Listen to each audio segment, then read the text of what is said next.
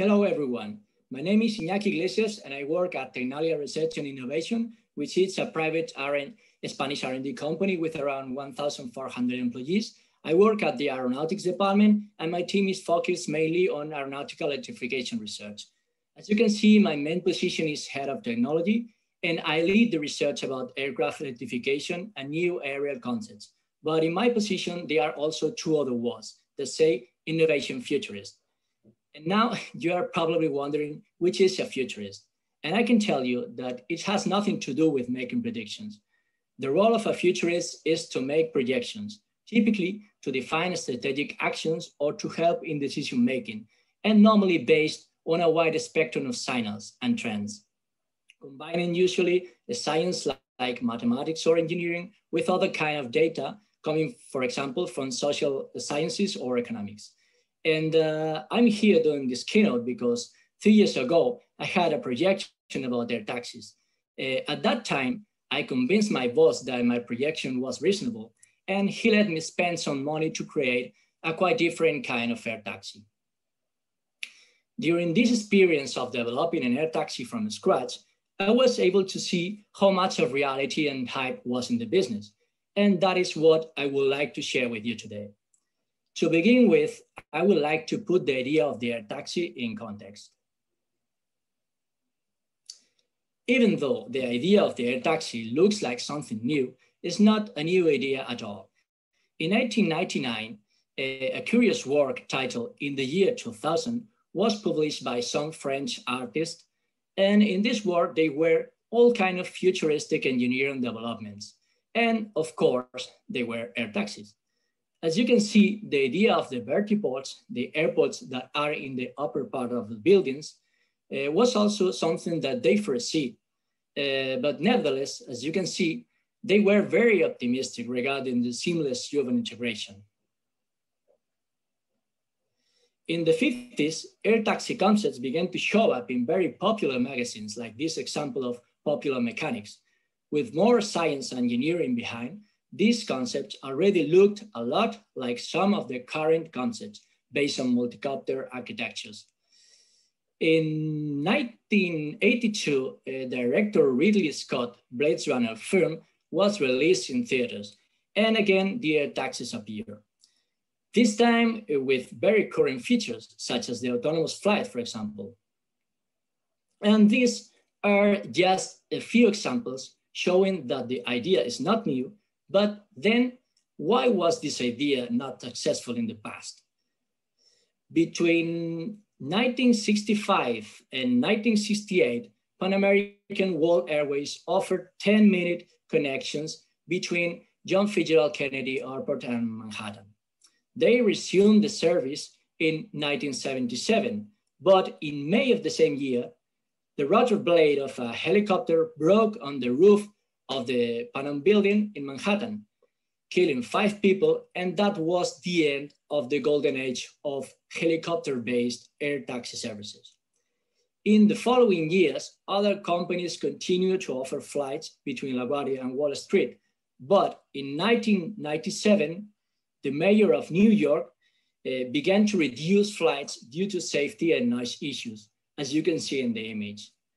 To this day, Ubercopter offers an air taxi service from Manhattan to John Fitzgerald Kennedy Airport, but the price is more than $200 per ride, and it's still based on conventional helicopters, showing past disadvantages such as noise, high cost of operation, or safety.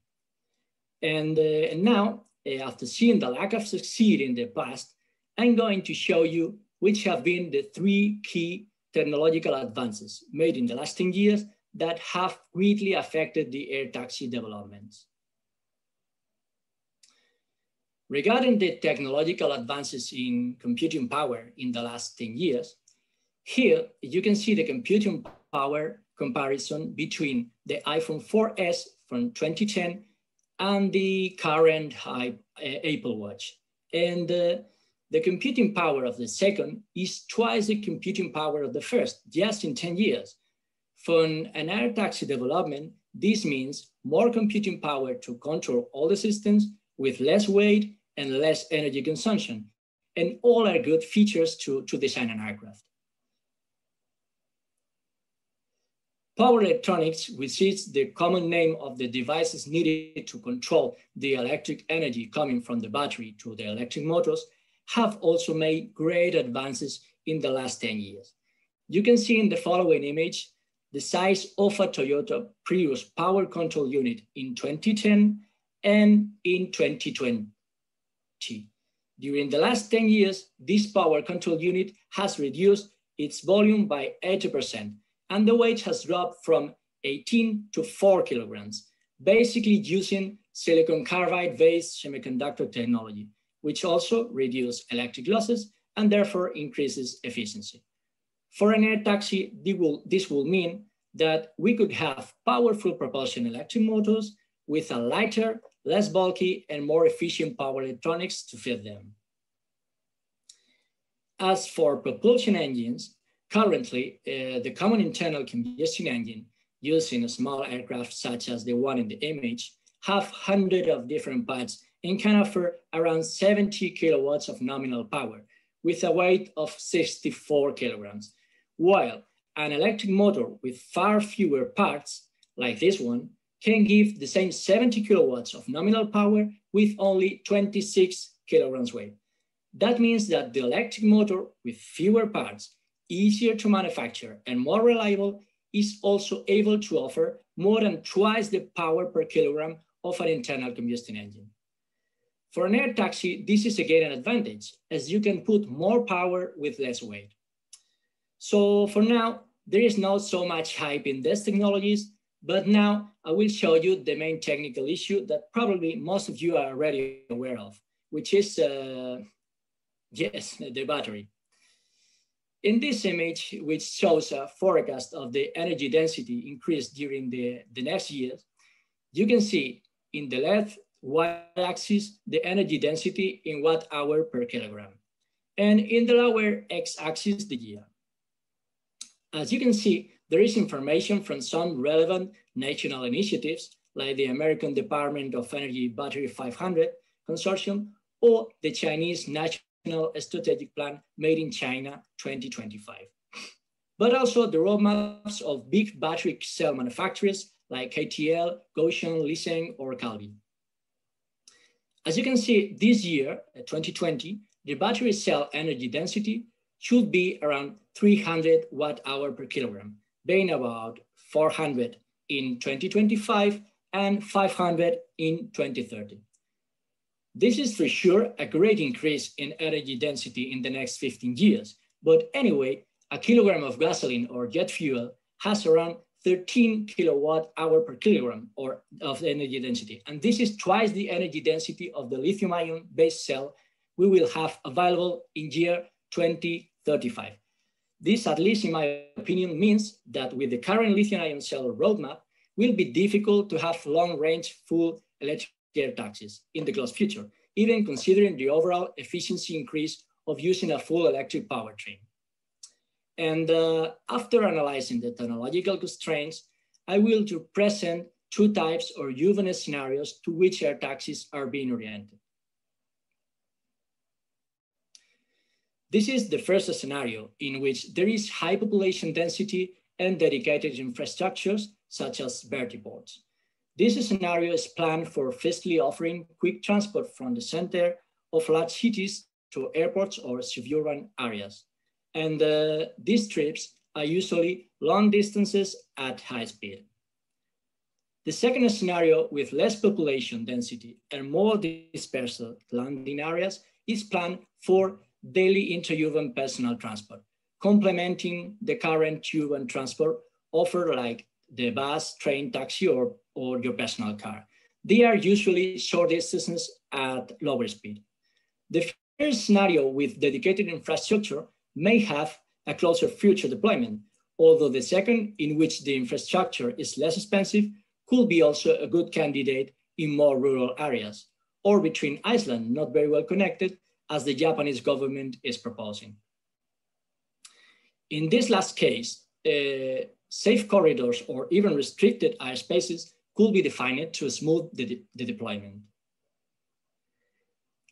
Related to these two deployment scenarios, current aircraft can be divided into two main types. In the first scenario of longer distances and speeds, there are aircrafts that land and take off vertically, in which high speed and range prevail, despite not having such high stability in takeoff and landing. They normally have a top speed between 200 and 300 kilometers per hour and a range between 50 and 100 kilometers.